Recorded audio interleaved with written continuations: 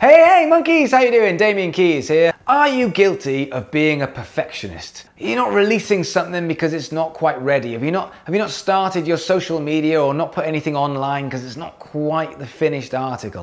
This is stuff I hear all the time and it really fucks me off because perfection is a motherfucker. It really slows you down and it can really kill off your music career. Yeah, you want to have really high standards, I understand that, but the idea of not putting stuff out until it's ready and waiting too long will mean that you are missing the boat and you are losing momentum. And momentum is so important in your music career.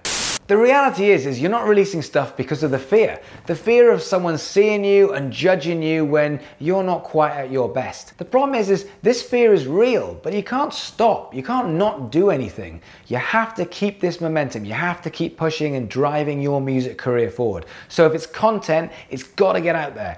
If the mixing and the mastering is not absolutely perfect, you've got to give yourself a deadline and you've got to get it out, because otherwise your band is going to come to a very boring end. Well, here's a reality check. There's never going to be that perfect time to release something. There's always going to be a reason not to do something.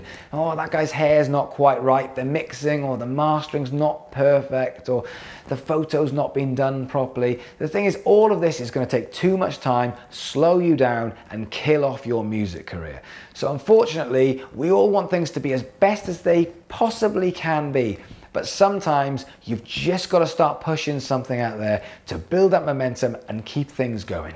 I'm not saying don't have high standards or throw your content out there willy-nilly, but what I am saying is have high standards, but that last 1 or 2% that's niggling at you, sometimes you've just got to give in, you've just got to push it out there to keep the momentum going.